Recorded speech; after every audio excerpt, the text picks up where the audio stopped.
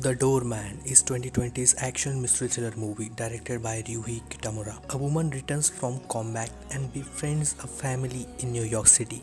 When she is having her normal life, a gang of thieves plot to take the family's valuables.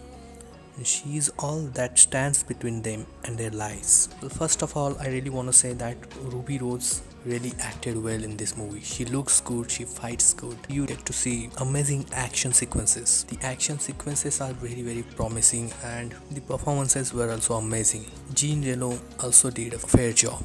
But the other things we have already seen before, like the story and cinematography, always looks familiar and there is nothing new to see. So yeah, it's just a fine movie with really good action sequences and amazing performances, but that's it. It's just good action movie, and I'm going with 5.5 out of 10. And yes guys, thank you so much as always for watching. Just make sure to hit the subscribe button. Just take care guys. Bye bye.